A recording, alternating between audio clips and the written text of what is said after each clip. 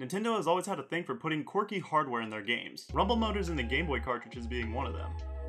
They made quite a few rumble motor games for the Game Boy Color, but for some reason not very many for the Game Boy Advance. WarioWare Twisted, one of the two Game Boy Advance games that had rumble, the other being Drill Dozer, is a very unique Game Boy game, as it not only has rumble, but the game is able to sense which way you're tilting it. The rumble motor in this copy of WarioWare doesn't seem to be working anymore, so in this video we're going to see what we can do about that. So I read up a little bit, and it seems that I should be able to replace the broken vibrating motor in the game with one of these little motors I found online. They're advertised as cell phone motors, and they seem to be the same ones.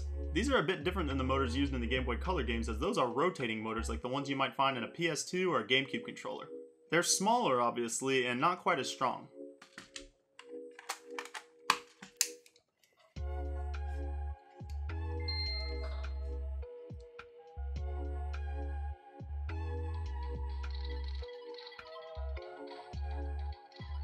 As you can see here, I'm not getting any rumble, nothing, no sound, no rumble on that at all. So let's go ahead and pop this game open and take a look.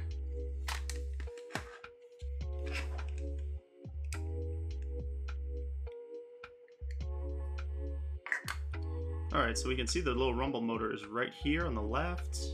I believe this is the motor that calibrates if you're holding it to the left or to the right. So let's go ahead and pop this out of here. So the first thing, I'm gonna go ahead and pull this out between these. Okay, that looks good. Actually, I might not even need to. Let's try leaving that in, because all we need to do is take this rumble out right here. So let's pop that back in and go ahead and pull this out. So let's compare. Okay, so this one does seem a little bit smaller, the one that I got. A little bit smaller than this one, but it should be fine. Let's see. And it looks like it's a red and blue wire, so we'll just go ahead and solder the red one where the red one goes, and then the black one where this blue one is. Pops right off. So there is that. Go ahead and take this little rubber piece off. Alright, so I'm gonna set this to the side, and then let's go ahead and wrap this. Okay, so it almost fits. It's basically the same size. It's not falling out of there. It's a little bit smaller, as you can see, but not by much. It looks like a good amount.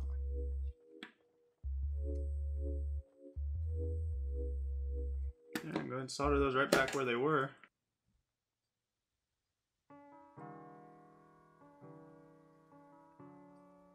And there we have that. Let's go ahead and set it back in its little spot right there and get the cover back on.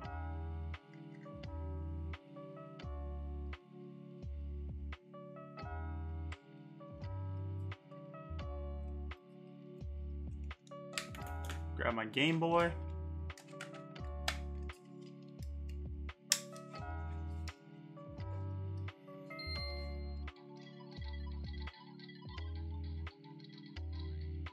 Alright, so it is working now. It's hard to show.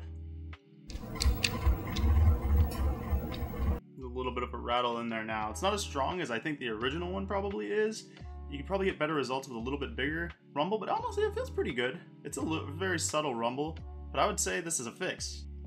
I did try installing one of these motors to replace the motor in a Game Boy Color game, and it does work. It isn't really as effective, but when I added a second one, it was actually pretty close to the strength of the original rumble.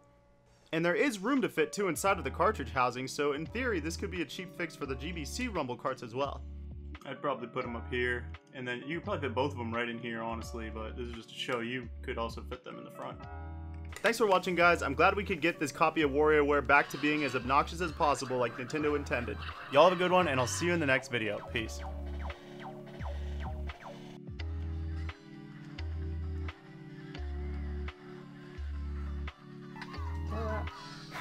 Oh, what did I do? Oh.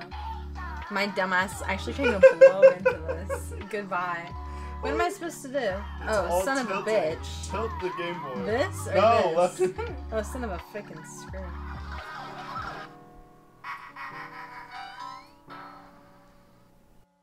I think it's about movie time, pizza time. That looks like me. That's my ass. That's me right there.